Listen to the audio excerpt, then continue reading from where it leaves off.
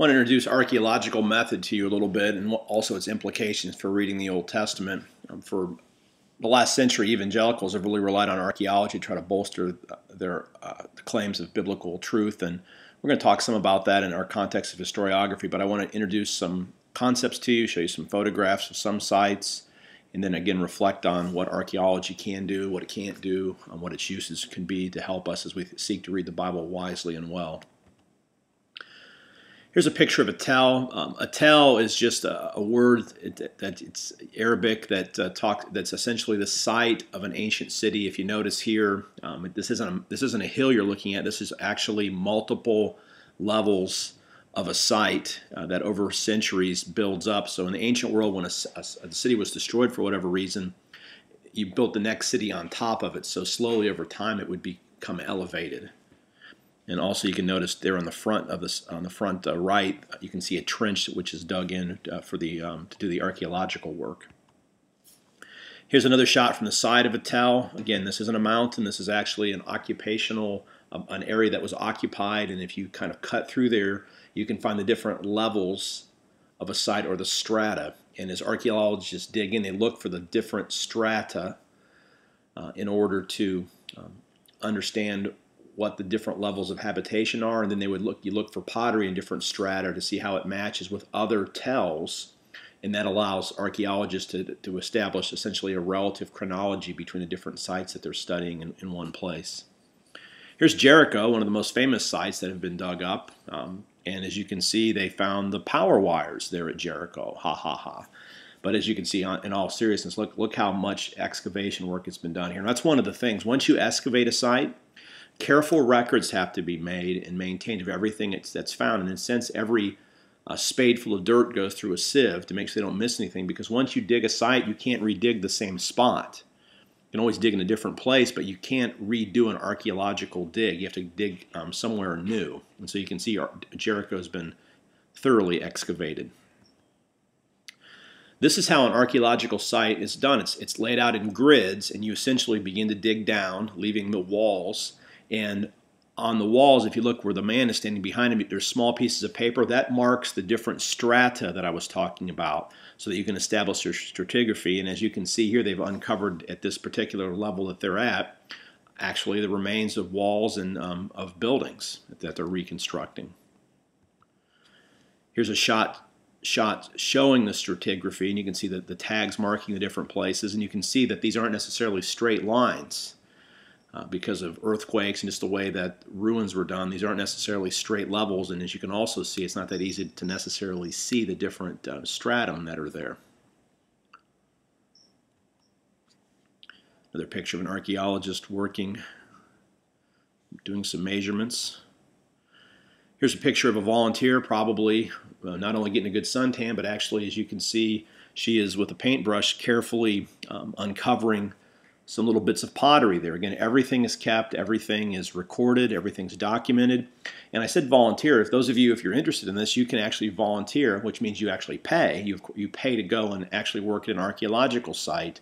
If you're near one of the campuses, check out Biblical Archaeology Review. They always have a list of open sites, and also check our course schedule. Sometimes Lost and Stone, sometimes one of our former Old Testament professors, Sandra Richter, takes a group to Israel to actually participate in a dig. So if you'd be interested in that, let me know and I can connect you with the right person. Here's a picture of, again, every piece of pottery is kept. It's cleaned up. It's tagged. It's marked, so it can then possibly later be reconstructed. And here's an example of a person who's, I guess, when they were a child, they were really good at puzzles, because now they're there working, reconstructing, restoring a piece of pottery. And the pottery is really important, because pottery is the key to actually dating when a level is. There's been enough pottery discovered in the ancient world that actually a typology has been set up, where again, if you find the right part of a piece of pottery, you can literally date something within 20 to 30 years based on what the pottery looks like, which is quite fascinating. Well, let's talk about some of the things that archaeology can and can't do, because sometimes we think it's a magic bullet. But one of the key things you have to remember is that archaeology, just like the Bible, needs interpreted. It's not somehow a more true or objective science than, say, biblical studies is, because archaeology still needs an interpreter. We can't ever get around that. Interpretation is involved everywhere. There's no such thing as just a brute fact, really. The archaeology itself needs to be studied, examined, understood, dated, correlated, all those different things. So that makes method very important. If you go Indiana Jones style into an archaeological site, you essentially ruin that for everybody else, and you probably, for the sake of trying to get the great artifact, you destroy all kinds of smaller things that might have been really important for understanding a culture. So method is very important. In the previous slides, you saw the grid layout. That's done. That's done for both sites and underwater sites. Also, there's other kind of methods like surface survey, when you quickly walk an area to look and assess what's there. There's lots of different kinds of methods, but probably the most typical one is to lay things out in a grid and then carefully record everything that's discovered. And also remember, there's an element of chance, because one of the myths is you don't dig up every spot of a site. Archaeology is very expensive, so there's always an element of chance that the area that you selected to dig, could literally be inches away from something really important, and you don't find it simply because you didn't have the financing to do a complete dig of a site. So there's always an element of chance, or you may just accidentally discover something like the Dead Sea Scrolls, discovered by chance. All right, what archaeology can't do.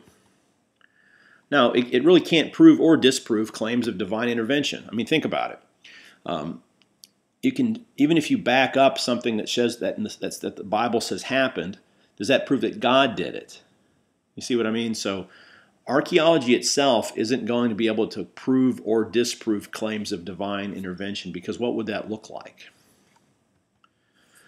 Also, it's never going to replace the role of faith. Because again, even if you could prove that all the events in the Bible actually happened, does that necessarily prove that God exists? Or does that prove that I have to have a claim on that?